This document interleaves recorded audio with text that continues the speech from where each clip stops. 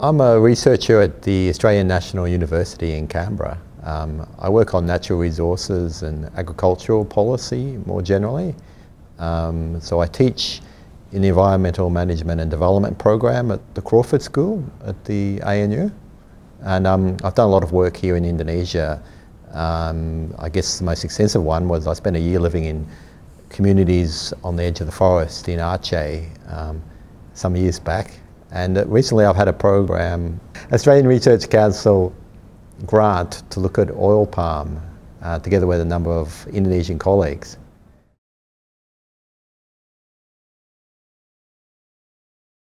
Well, it might be worth firstly just reflecting a little bit on what the trade-offs are. If you go to communities living near forested areas, they collect non-timber forest products, and they also open swidden areas, and they have agricultural activities like agroforest, which are highly dependent on a range of different activities. They have like a multiple, diverse portfolio of activities. So the question, I guess, is when these landscapes are transformed into oil palm, what happens to these people? So that's the first question. We can't assume that they all find a position in the oil palm economy. In fact, in our research, we found out that quite a few of them actually fall out. And the second question really is one of, how can these landscapes be used to mitigate climate change? And that's also quite a difficult question, given that in these contexts, a lot of the people don't really naturally support that agenda because they've got their own needs. And the third kind of question that really emerges, or set of trade-offs, is that when you have these big investors coming into these remote areas with enormous amount of economic resources, how can we really expect weak local governments under a decentralised system to really impose environmental and social criteria that are embedded in Indonesian laws on these plantation investors? So the whole set of problems that pull things in multiple directions.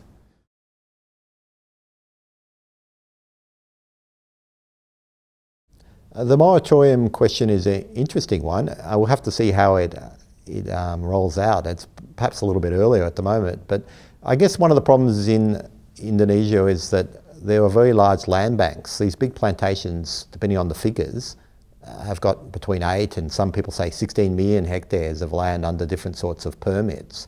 Now, my understanding is that most of these permits have been already granted, so it's very difficult to impose a moratorium on those ones. So the question, is, I guess from a environmental and a social angle, it's really a question of whether Indonesia wants to put so much of its land into these large plantation developments, and to what degree it wants to balance the need for economic development with all kinds of other social and environmental criteria.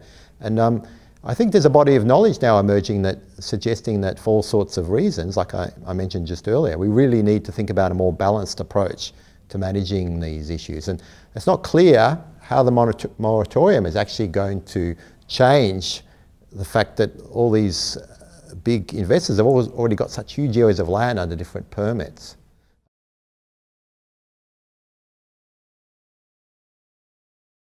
Well, obviously I think it would be an understatement to say it's going to be pretty challenging, let me just say that.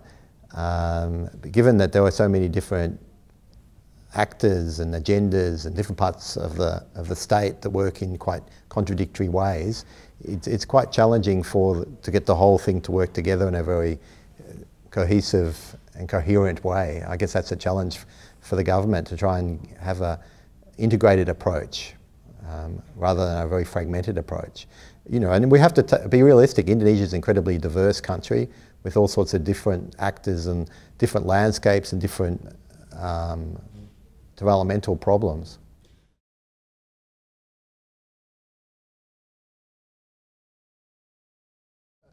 There are really clear issues to do with creating the right scenarios, of creating a framework for taking things in a way that balances all the different interests and the different agendas of different people while maintaining these very diverse landscapes. Now, we could talk about the technical issues of developing a framework that might deal with this. But in a lot of ways, Indonesia already has a lot of frameworks around spatial planning and strategic planning, which would help think about the different scenarios and the different trade-offs. And I think there's a lot to be said about how those frameworks could be improved, but I think that the ones that are already in place are quite good. So it's not really a technical question, I don't think, of getting these frameworks in place.